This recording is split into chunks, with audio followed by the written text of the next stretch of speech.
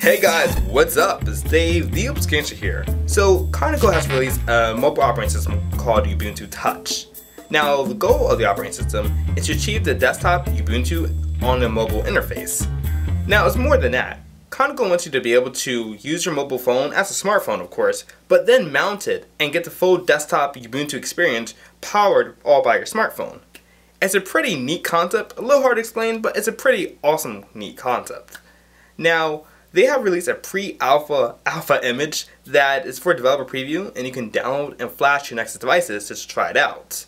However, the cool thing is that some developers from xdadevelopers.com have taken that and ported it to various devices.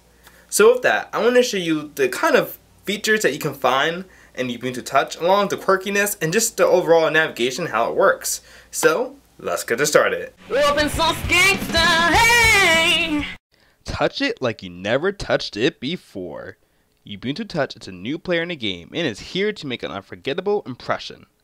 First and foremost, there are no physical nor virtual navigation keys on Ubuntu Touch. The whole system is based off of swipe gestures. You swipe one way to get to the app you want, another way to get to your home screen. Your home screen is composed of your running apps, in addition to your favorite contacts, music, and videos. Rather than a conventional app launcher, you have a Unity-style launcher that allows you to swipe to one side to open any apps. Now, let me say this again, that this is a demo OS. Therefore, a lot of the information you see is fake, and none of the apps really open to anything. However, some built-in apps such as Notepad function very well. As far as the settings, you swipe to the top to get into the settings area. There, you can access quick toggles and the like, sort of like Android. Honestly, I think Ubuntu Touch as far as right now is a nice idea, but nothing more. Until I see a phone running the finished software, it'll be very hard to say otherwise.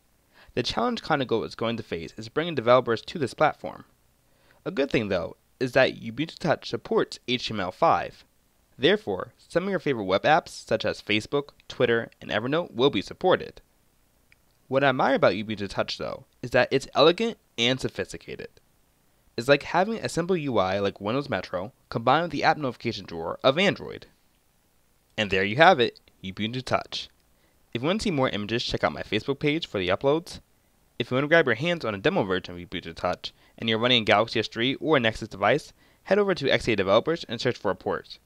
Thanks for watching and tune in for another galvanizing video. Thanks.